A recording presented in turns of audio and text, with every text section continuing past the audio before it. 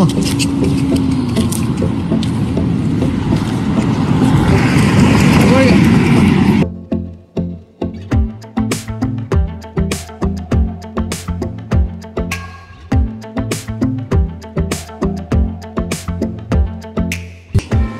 on. Matching tattoos. Yes, sir. Yes, sir. You know how I do. Yes, sir. Shout out to the boy Riyadh on them tattoos. He pretty as hell.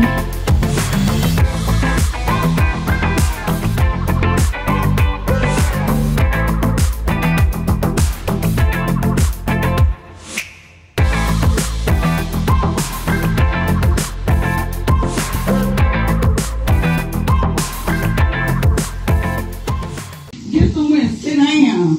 Y'all gonna have to stop all this. Cause then y'all wonder why the kids.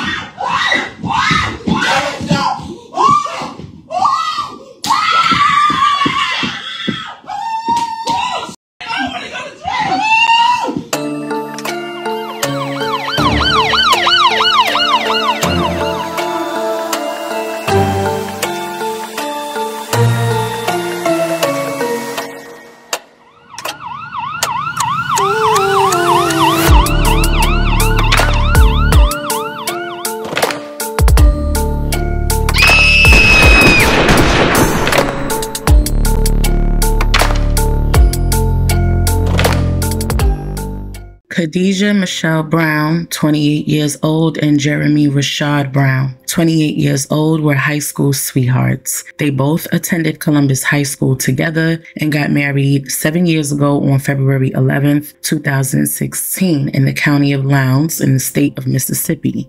And they share 4 children together, including a set of fraternal twins and a brand new baby boy. The couple seem to have been happy a lot of times with their growing family as they, uploaded different videos and like status posts, sharing their love to each other, bigging each other up, showing each other off, spending time as a family, going out, listening to music, laughing, all the good stuff. And Khadijah worked as a server at Buffalo Wild Wings while Jeremy was the manager at National Sales and Lease in Columbus, Mississippi. And Jeremy was said to have been a very nice, hard-working, and he found much happiness in being able to provide for the family that he created. He took so much pride in the fact that he had all his children with just one woman, his wife. And, he wasn't like the stereotypical quote unquote baby daddy black man in America in the hood, and he even upgraded Khadijah's wedding ring recently. And she was so happy about that. She showed it off on her Facebook page and she wrote a post about it,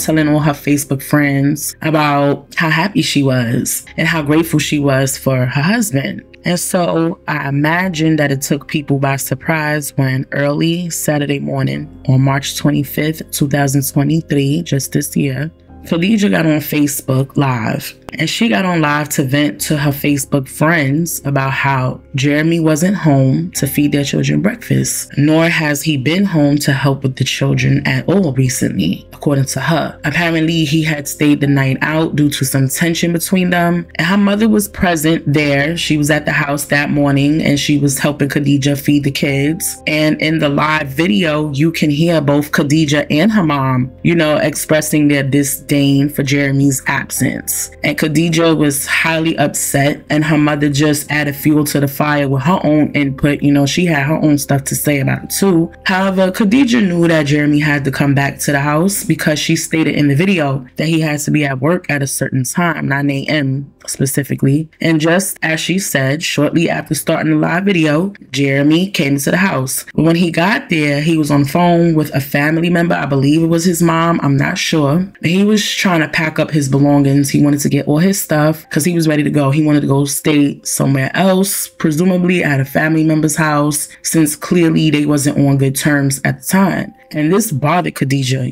this ate at her. And this kind of started to, I would say, mess with her ego because she started to puff up at him. She approached him, and even, you know, at some point she even got violent, and she boldly put her hands on him while she's still on the live. And in the video, you can see and hear Jeremy trying to leave the house peacefully, but Khadijah is preventing him from leaving. And you can also hear him telling her to stop hitting him. And he's asking her mother for assistance, asking her to tell Khadijah, you know, tell her to stop putting her hands on me. And you can even hear the hits landing on the video. Like, you can hear it on the live. You can hear that she's hitting him. And he also tells her that if she didn't stop, he was going to call the police on her. And you could also hear her saying something about how she was going to make it look like a murder scene in there. And you can hear her mother telling her basically like, chill out, you know, making it known like, listen, I'm not here to be a referee for all of this. After instigating and all that, you know. And at some point, Khadijah places the phone down, so you can't see anything, but you can hear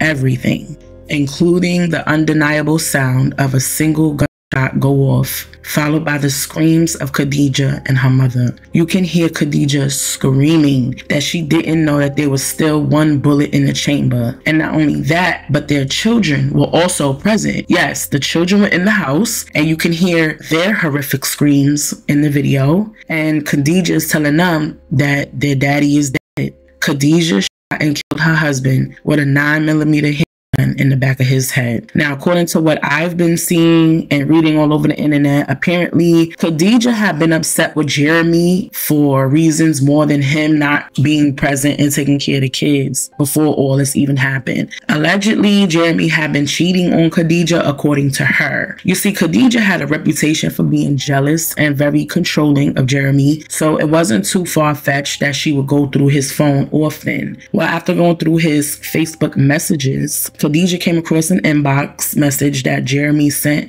to a woman at his job that a married man really shouldn't have been sending to any woman who isn't his wife. But anyway, she posted the screenshot to Facebook, calling him a cheater and airing him out, tagged his name, and told everybody he was smashing female employees at the job. Although we don't know that to really be true. And if that isn't enough, Khadijah also accused him of being bisexual on the DL and cheating on her with men as well. Again, that hasn't been confirmed to be true either. Now, according to the Lowndes County Sheriff, Eddie Hawkins, the married couple had a lengthy history of domestic violence between them, with Khadijah being the aggressor. And Hawkins stated, quote, "There was a history of domestic violence between Brown and the victim. This is a tragic and senseless murder, and our thoughts and prayers go out to the family of the victim. Fortunately, Brown is in custody, and we look forward to the criminal justice system holding her accountable." End quote. Khadijah was taken into custody without incident into the Lowndes County Adult Detention Center, where she's currently being held. There's a bond set at $750,000, and the investigation is still ongoing.